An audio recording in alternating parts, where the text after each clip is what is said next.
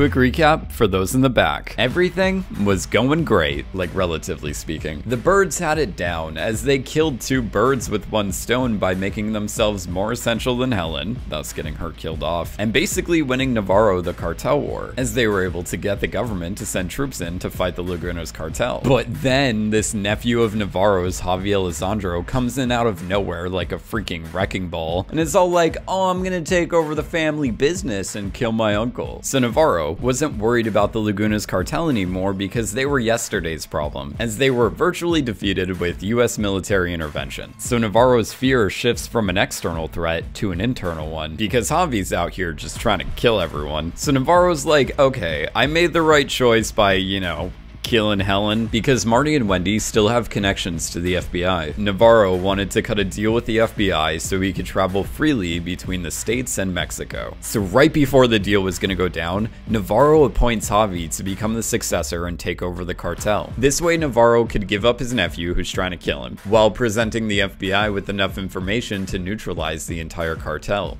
However, it was not that easy. The FBI wanted Navarro to stay on as the head of the cartel for the next 5 years. They didn't want to take down the cartel. Instead, they wanted to establish a relationship between them and Navarro. But wait, why is the FBI wanting to do this? Remember that one time where Navarro told Maya about the gun shipment that Javi set up so that Maya and the FBI could intercept it? And then they continued doing stuff like that until Javi interrupted their agreement? Well, the FBI wants to continue doing that with Navarro for the next 5 years because it makes the FBI look good and useful if they're constantly seizing drug money and illegal weapons. After 5 years, then the FBI would grant Navarro with immunity. Supposedly. Maya Miller, who is actually doing her job, is somewhat displeased with the news that the FBI is just taking advantage of the situation and going completely off the books. Instead of neutralizing the cartel like she was previously led to believe, the FBI wants to make sure that Navarro remains in power and keep the cartel alive and well. So Maya, being the one person who's interested in doing their job, goes like, okay,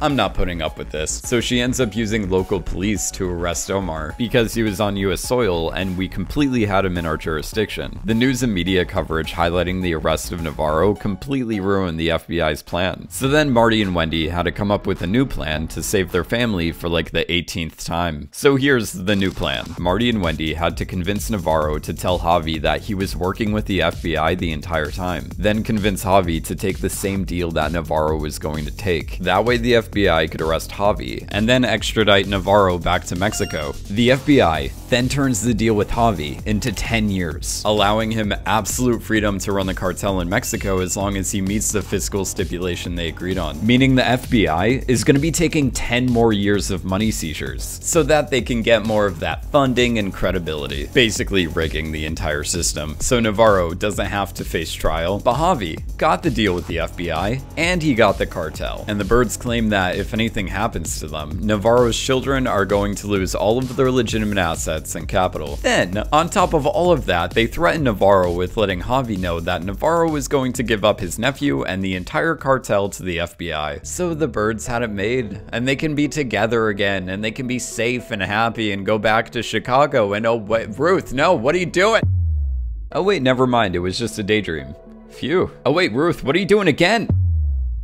And then Ruth did this. Why, Ruth? We were so close. Oh wait, I know why. Javi wanted to get rid of Darlene for a while now, but after he found out that Darlene's product was being used by Shaw Medical Solutions, when he halted his own product from being used by Shaw Medical, that's when Javi decided to pull the trigger. During Javi's plan to get rid of Darlene, Wyatt was just caught in the crossfire. So with Wyatt being unalived, Ruth goes into full rage mode. When she confirms it wasn't Frank Jr., she then goes after the birds. Jonah, the one who picked a very inconvenient time to be in his rebellious phase, tells Ruth all about Javi. The birds needed Javi to stay alive in order for their plan to work, but Ruth couldn't care less, knowing that her entire family is dead due to her affiliation with the birds. Gosh, I can't believe her entire family is dead now. But for real, I'm actually really glad that 3 got out. Anyway, Ruth killed Javi, so now things are awkward because the birds have to go back to Navarro, who is still in prison because the extradition that was previously promised to him was a straight up lie. Marty has to go to Mexico to act as Navarro Navarro and run the cartel. This is where Marty meets Camilla, the mother of Javi. She seems pretty cool until you figure out that she's the one who ordered the hit on Navarro and is trying to manipulate Marty, like getting information out of Marty on how he's gonna get Navarro back to Mexico, so she can block Navarro from getting off the SDN list, making it impossible for Navarro to return. With Javi being the definition of dead, Claire Shaw is wanting to get as far away from the cartel as humanly possible. Claire decides to ditch Wendy and Marty, no longer honoring their agreement of receiving the cartel's product to cut costs on production. Wyatt died, which sucks, but Ruth got to inherit Darlene's farm, because Wyatt picked the perfect time to get married to Darlene before they both died, allowing Ruth to use her inherited product to partner with Claire. This is bad, because the Byrds no longer have the $150 million donation from Shaw Medical. You know, the one thing that was going to make the Byrd Family Foundation possible. The Byrd Family Foundation was the only way to gain political power and create a legitimate empire for the Byrds. By the way, I love the parallels between the Byrds and Omar, but perhaps my favorite one is how the Byrds keep justifying their actions by telling themselves all the good the foundation is going to do, while Omar over here has a priest on standby to constantly absolve him of all of his sins. Everyone is deluding themselves into thinking that they can still come out of this as a good person. Also, remember when Omar said, "I don't threaten to kill children."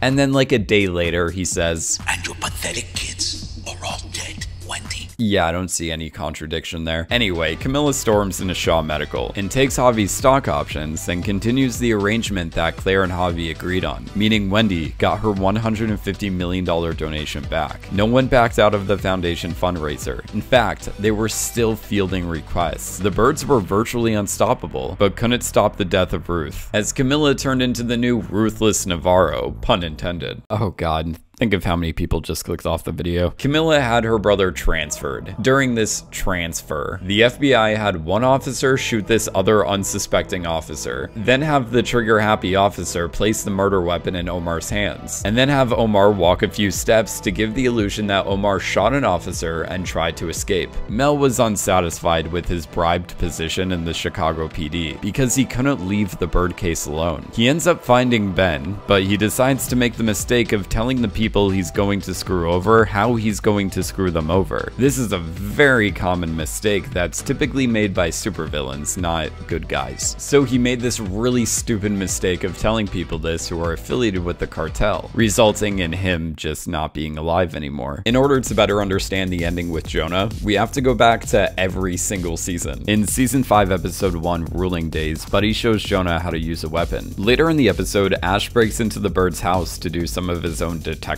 work. Jonah takes out his gun to go after Ash, but then decides, not to do that, so he puts his gun away and then gets into his mother's car. In season 1 episode 10 The Toll, when Garcia enters the Byrds' house to stop them from leaving, Jonah takes that gun back out again. But what Jonah didn't know is that Buddy kept track of where Jonah was keeping the gun and then removed the bullets. Buddy previously had some affiliation with Frank Cosgrove and the Kansas City mob, meaning back in the day Buddy was involved with, crime. So Buddy recognized that Marty and Wendy were involved in some criminal activity themselves, and he didn't want Jonah to get involved with it. When it came down to taking Garcia's life, Jonah needed Wendy's approval to pull the trigger. But since Buddy removed the bullets, Jonah's gun worked as well as Navarro's in his last moments. Instead, Buddy was the one to shoot Garcia and save the Byrds. When Buddy shoots Garcia, the window behind him shatters. As you know, this imagery of the window shattering is a very important thing, so make note of it. In season 2 episode 3 Once a Langmore, Jonah joins the Snell family on the first day of hunting season. They spot a deer, and then Jacob Snell gives the first kill to Jonah. Jonah fires his weapon, kills the deer, and is given a taxidermied head of it. Then later on, Jonah covers up this deer head, symbolic of how he's rejecting this path of violence. We then see Jonah focus on normal teenage stuff like flying drones and running Mike Flem's money laundering accounts. But when Jonah was made fun of by Tommy with Aaron present, he takes Tommy's gun and then shoots all 3 bottles in a very precise manner, further demonstrating to us his capabilities. In season 3, after Ben dies, Jonah goes after Helen. During their conversation, Helen tells Jonah the truth, that Wendy was the one who okayed Ben's death. Jonah finding Ben's ashes in the house confirms the validity of Helen's words, causing Jonah to angrily pump up his shotgun and then shoot out a window, mirroring this shot of Buddy killing Garcia. And as it's revealed in season 4, Jonah didn't just shoot out that window, but a lot of other windows, telling us early on that Jonah is pushed to the point where he's willing to take a life. life. When I saw the broken glass door, I immediately thought of these windows getting blown out. Jonah now has not just the approval of Wendy, but Marty and Charlotte as well. We open the series with Marty Byrde narrating his understanding of how the world works, claiming that money is, at its essence, that measure of a man's choices. In season 4, episode 8, The Cousin of Death, Ruth sees the full-grown bobcats that we last saw in season 2. To me, this was like the most tragic moment. In the episode Once a Langmore, they bring up the Langmore curse. The Langmores being cursed basically means that they are destined to walk the same path and nothing will ever change for them. So they will just be this low-life, crime-ridden family forever. During this episode, Ruth is told that she's gonna carry the Langmore name forever, but she's also trying to separate herself from these toxic family traditions, like trying to get Wyatt into a college and going shopping for a nicer piece of property. This episode ends with Ruth setting the bobcats free, claiming that it's their choice now, symbolic of how Ruth understands that she has a choice in this world, that she can continue to be contributing to the Langmore name or she can take a different path. So in season 4, episode 14, when Marty gave her the opportunity to start over with a new name, and Ruth responds,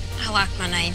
I knew she was going to be in trouble. It's mentioned that Ruth was with her father or some other family member every time she was arrested. So Ruth, getting her record expunged, fully separated herself from that part of being a Langmore. She saw the bobcats before killing Javi because it reminded her of the choice she still had, to continue this path of crime or staying as clean as possible and just moving on from the situation. But she decided to follow in the same footsteps as the previous Langmores, taking Javi's life and making her biggest mistake, because it resulted in something that will not make the fan base upset in any way, shape, or form. The judge explained to Jonah and Charlotte that they were old enough to make their own choice of whether or not to live with their parents, and in the end, the kids ended up choosing that life with their parents. But to be honest, and if we're being super duper honest, I feel like they would have chosen that life regardless of whether or not their grandfather was a scumbag. Charlotte even says to Jonah that it's okay if he admits that part of him wants to go to the fundraiser. Also, the ending scene with Jonah shooting Mel makes me feel sick for multiple reasons. The first one being how Marty and Wendy are both smiling at the fact that their son is about to kill someone. It's been a slow transition to get to this point, but still. When this show began, Marty and Wendy didn't want their kids to know about what was going on with the cartel because they didn't want their kids to get involved. But then they realized that the only way for their family to function in this very unique situation is to have an increased level of transparency when it comes to the work they're doing for the cartel. Marty and Wendy's criminal activity bled into their kids' lives, as Jonah is out here creating his own software to launder money, and Charlotte is running the casino to launder money. Thinking that Del was going to kill him, Marty experienced this flashback of him and his family playing on the trampoline. The trampoline makes an appearance when Wendy and the kids come back at the end of season 1, and it also comes back in the middle of season 4 when Marty thought they were in the clear. The trampoline has always been associated with the unification of the family, and here, they're all unified, but as criminals. This final scene taking place right next to the trampoline is a stark contrast to where their family began and where their family ended up. The Byrdes are now all on the same page. Jonah is going to enter more legitimate work like his parents, but claims he's fine with getting involved in more criminal activity after high school. And Charlotte's not going to college so she can work for her parents. Oh, that reminds me, I have some friends who said that the car crash scene was pretty pointless. Just kidding, I have no friends, but I did hear a lot of people say this. So I just want to quickly give my analysis on the car crash to hopefully change anyone's mind out there and have who has similar thoughts, because I personally loved how the car crash scene played out. But first, let's address the elephant in the room. For anyone who's confused about how everyone in the car survived, a scary Del once said, Top-ranked minivan in the US. That's all the logic you need. Anyway, going back to how the car crash was pointless, except it wasn't. In season 1, episode 8, Kaleidoscope, we were brought back to the year 2007. Wendy worked on the Obama campaign for his state senate race, but left politics to focus on her family, and as a result, she was never able to re-enter the game. Marty was still working as an incredibly talented financial advisor at his firm with his partner named Bruce. Del recognized Marty's talent and wanted to bring him on as a client. During this time, Wendy was pregnant, but she and Marty got in a car accident. Wendy was the one who really took the hit in the accident, and as a result, she was hospitalized, causing her to lose the child she was carrying. Wendy lost a kid and failed to get back into the political world, causing her to hit a low point. When doing his audit for Del, Marty discovered that Del's current partner was skimming money. As a thank you, Del invited Marty to one of his resorts, the same place where Marty and Wendy accepted Del's offer. Marty realizes he made a huge mistake. Not that one, different one. Yeah, That one. The moment Del murders Lewis in front of him was the moment that changed Marty and caused him to create so much distance between him and his family. Marty knew what he got his family involved with, and he understood the severity of the situation. He emotionally distanced himself from everyone and then never stopped working. Wendy even claims that Marty shut her out the moment he accepted the deal, causing Wendy to have an affair and dividing the family for years to come. Before accident number 2, the kids still had some resentment towards their parents, but after the accident, everyone seemed to be reunited, like it strengthened their family. Before accident number 1, Marty and Wendy were listening to the song That'll Be the Day by Buddy Holly. Marty was using this song to reinforce his argument on how one single decision can drastically affect the future. And when the Byrds were discussing their return to Chicago, they were listening to the song Bring It Home by Sam Cooke, a song about losing someone you love and wanting them to return. Getting in accident number 1 is what pushed them to enter the cartel world and tore their family apart. But accident number 2 was what brought them back together. And if you still think the accident is pointless, let me know in the— no, I'm just kidding. Don't let me know in the comments yet, because I'm not done with the accident, but we're going to talk about something else for a second,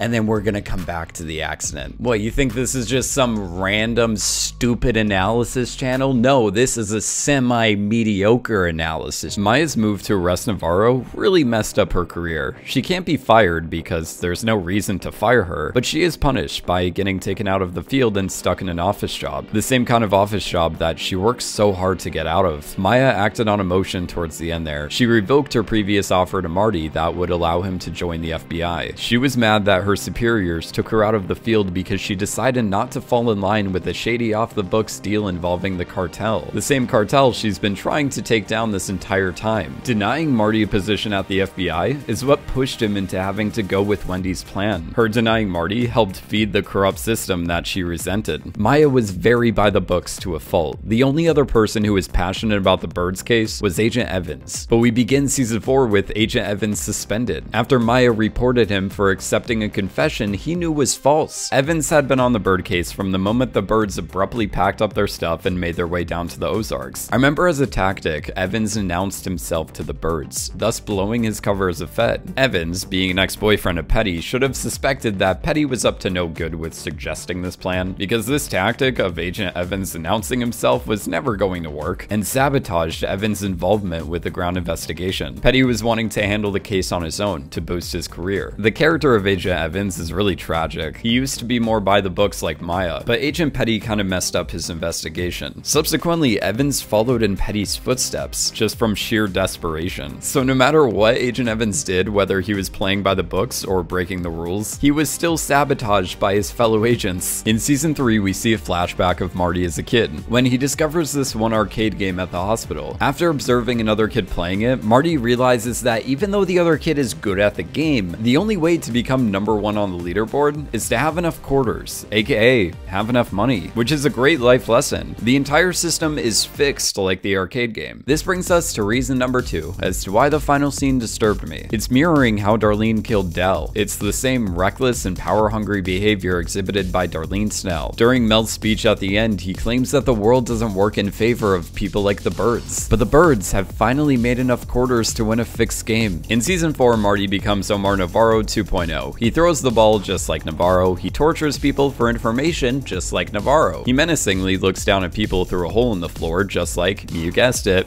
Omar Navarro. Marty even finds discrepancies in one of the books that belongs to Navarro's business partner. Then he later gets rid of that business partner, if you know what I mean. I mean killing.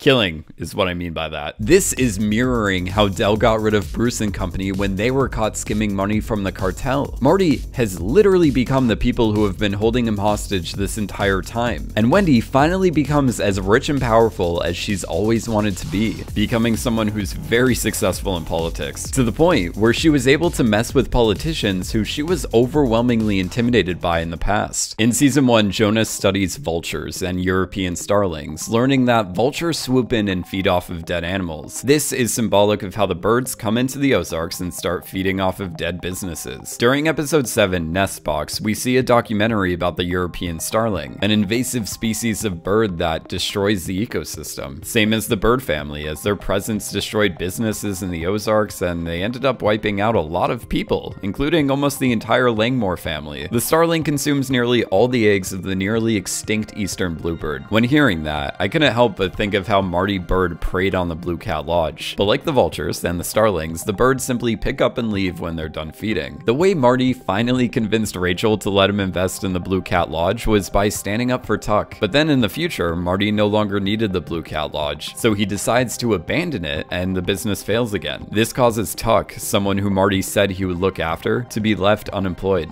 Don't even get me started on where Zeke is right now, I'm still trying to figure that out. Some people were complaining that the ending seemed a bit rushed, as the show was rapidly introducing new characters like Javi and Camilla, but that's kind of the point. There's always going to be someone to replace the head of the cartel. The priest says to Wendy that the accident was the bird's last warning, but Wendy interprets it as an assurance that they're going to make it out alive. But based on the foundation to which they built their empire on, the birds will always have their lives at risk, and they will always be covering stuff up, as there will always be a cartel leader who the birds have to prove their loyalty to. The birds are trapped in this never-ending cycle. Take Omar for example. He's someone keeping the birds in the cartel world, as he is trying to leave it himself, showing us that not even the people running the show want to be there. The birds spend this entire series trying to get out of the world of crime, only to fully embrace it at the end. Okay, I hope you liked the video so far, but I realized that I haven't really slept since Ozark premiered because I've been working on this video, so I'm gonna go to sleep. So I guess for now, just consider this the end of part 1. And when I wake up, I'm gonna eat some pancakes and maybe some waffles because I'm feeling dangerous, and I'm gonna start working on part 2. So look forward to part 2 of this Ozark analysis coming out like later this week. Thanks for watching, guys.